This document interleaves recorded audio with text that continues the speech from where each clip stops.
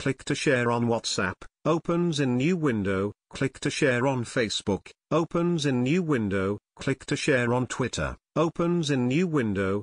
It's never wise to read too much into a club's pre-season form, but Liverpool's excellent win over Bayern Munich in the semi-final of the Audi Cup on Tuesday has certainly given fantasy football fans plenty to think about. Jurgen Klopp's side thrashed the German giants 3-0, with a fully fit Sadio Mane particularly impressing in the Reds' forward line. Mane is still recovering from the knee ligament injury that curtailed his last campaign, but his performance in Munich showed a return of the sharpness, speed and skill that the Anfield faithful fell in love with last season. New boy Mohamed Salah also impressed, scoring yet another goal during pre-season, while the likes of Alberto Moreno and Trent Alexander-Arnold showed encouraging signs ahead of the new season. With Friday's draw for the Champions League playoff stage looking, we took a good look at 5 talking points fantasy football managers might want to consider. 1. Alberto Moreno, yes, really, was thoroughly excellent. Ask any Liverpool fan which player has consistently frustrated them over the last couple of seasons, and they'll probably tell you it's been this guy. Moreno started ahead of new boy Andrew Robertson against Bayern and produced an all-round stellar performance against the Bundesliga winners.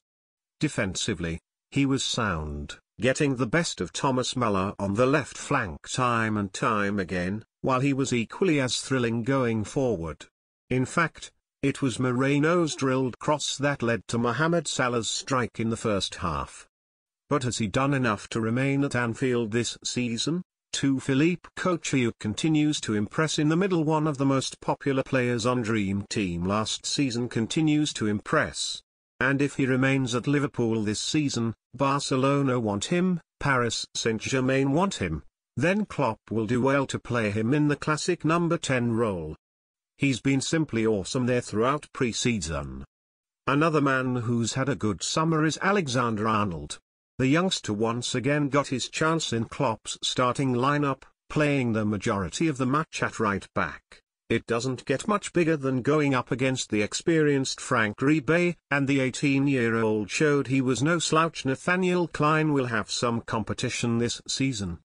The England forward scored Liverpool's 3rd goal on the night and his first of pre-season with a wonderful chip over the onrushing Sven Ulreich, but limped off with a thigh injury only moments after. He may still have that killer instinct, but we reckon he's one to avoid on Dream Team this season. These two look very tasty together. Bayern could do little to prevent the sheer excellence of Mane and Salah, who played together for the first time on Tuesday night.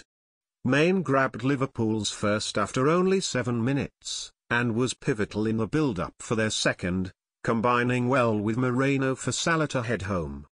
If Mane can stay fit this season, he could easily become Liverpool's key figure as they compete on multiple fronts, including the Champions League.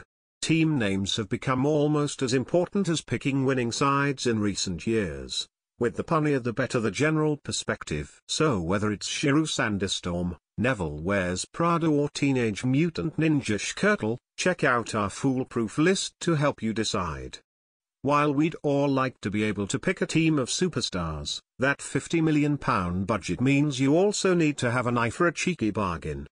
This season there are quite a few intriguing options available, with Vincent Kompany, £3.5 million, and Ander Herrera, £3.0 million, both at eye-catching prices.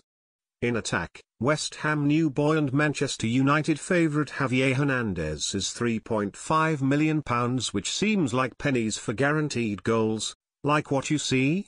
Keep up to date with our Fantasy Football Live blog and sign up to play Dream Team below.